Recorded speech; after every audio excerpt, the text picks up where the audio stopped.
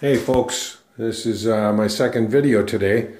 This is where that buffet was. I used to point where the two units separated, and I thought I could save them, but unfortunately it turned to rubble. But it's interesting when you look at this stuff, because you can see a couple of different wallpaper patterns that they had. When we look down on the floor, you can see that they had some linoleum, and then ultimately must have gone over that with this tile. It's interesting to see some of the things that you find when you get behind cabinets and fridges and the like. Here's a video or a picture of a car with some people. I looked for something that would indicate a date on here, but I didn't see it. God, I wish I don't know, maybe it's a Hollywood actor or something. It looks like it's more warm climate than what we have here. One of the things that I find interesting is they have that clean-out valve, and that is the clean-out valve for what turns out to be, I'm sure, a vent pipe, which makes your water in your sinks and that flow quicker through the drain, and then that all gets vented up to the ceiling. So anyways, this was mission accomplished today.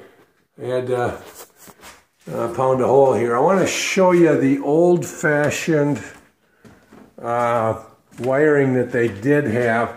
For those of you that like electricity and the like, you can see that there's this stuff.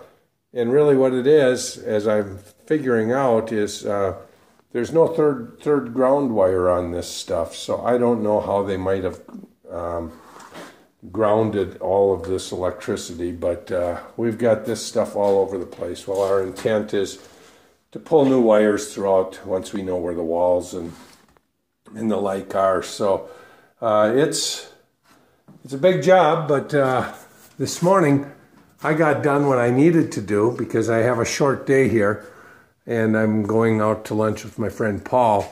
There's that chimney. We're going to be taking that out. Either us or somebody will hire somebody. I think those blocks are about 90 pounds each. That's way too heavy for Linda to lift. So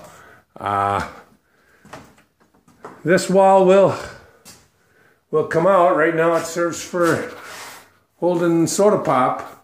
Oh, I found this tool behind the stove last night. So I used that this morning to snip some wires that were here. So, hey, if you know anybody in the market for a good Kenmore dishwasher, put them my way. And also, a beautiful Kenmore gas range. And I know it works because when I turn it on, I can hear the gas fizzing. Apparently the igniter isn't all hooked up. But, hey, we're moving along. It's progressing as planned. So thanks for tuning in.